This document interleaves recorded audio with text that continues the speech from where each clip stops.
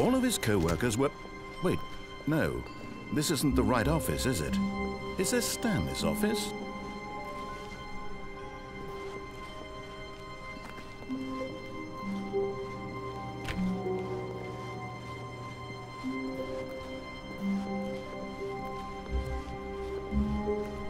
When Stanley came to a set of 2 open doors, he entered the door on his left.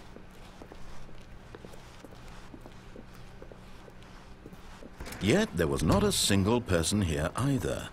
Feeling a wave of disbelief, Stanley decided to go up to his boss's. Coming to a staircase, Stanley walked upstairs to his boss's office. But Stanley just couldn't do it. He considered the possibility of facing his boss. Admitting he had left his post during work hours, he might be fired for that. And in such a competitive economy, why had he taken that risk?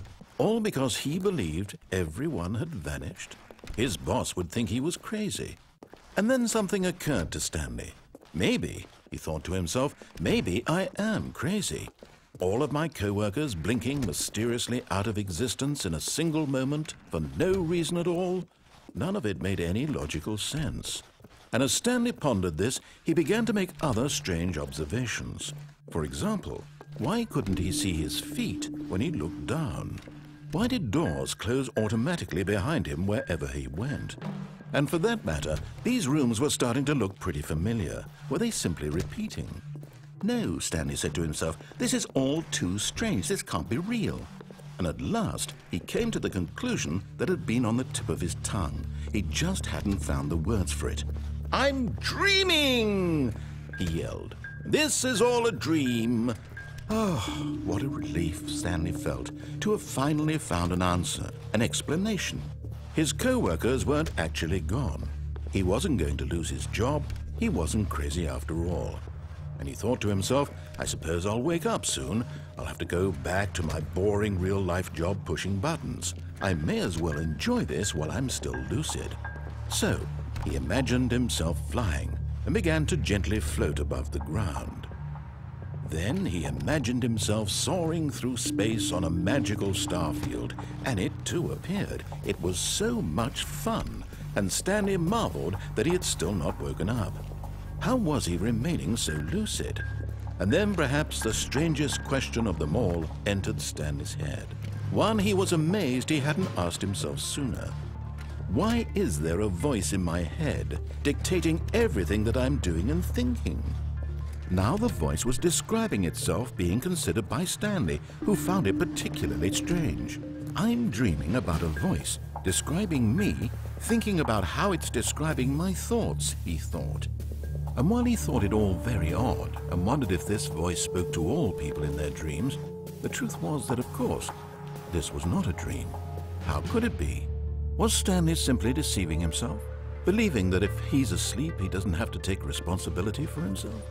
Stanley is as awake right now as he's ever been in his life. Now, hearing the voice speak these words was quite a shock to Stanley. After all, he knew for certain, beyond a doubt, that this was in fact a dream. Did the voice not see him float and make the magical stars just a moment ago? How else would the voice explain all that? This voice was a part of himself too. Surely, if he could just... He would prove it. He would prove that he was in control, that this was a dream. So he closed his eyes gently, and he invited himself to wake up. He felt the cool weight of the blanket on his skin, the press of the mattress on his back, the fresh air of a world outside this one. Let me wake up, he thought to himself. I'm through with this dream. I wish it to be over. Let me go back to my job. Let me continue pushing the buttons. Please, it's all I want. I want my apartment and my wife and my job. All I want is my life exactly the way it's always been. My life is normal. I am normal. Everything will be fine. I am okay.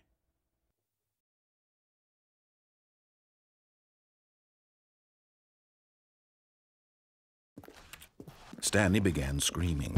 Please, someone, wake me up. My name is Stanley.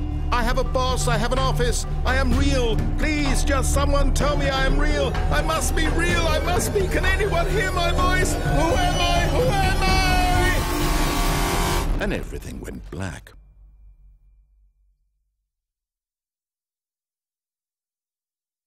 This is the story of a woman named Mariella. Mariella woke up on a day like any other. She arose, got dressed, gathered her belongings, and walked to her place of work. But on this particular day, her walk was interrupted by the body of a man who had stumbled through town talking and screaming to himself, and then collapsed dead on the sidewalk. And although she would soon turn to go call for an ambulance, for just a few brief moments, she considered the strange man. He was obviously crazy. This much she knew. Everyone knows what crazy people look like. And in that moment, she thought to herself how lucky she was to be normal. I am sane. I am in control of my mind. I know what is real and what isn't. It was comforting to think this, and in a certain way, seeing this man made her feel better. But then she remembered the meeting she had scheduled for that day, the very important people whose impressions of her would affect her career, and by extension, the rest of her life. She had no time for this, so it was only a moment that she stood there, staring down at the body. And then she turned and ran.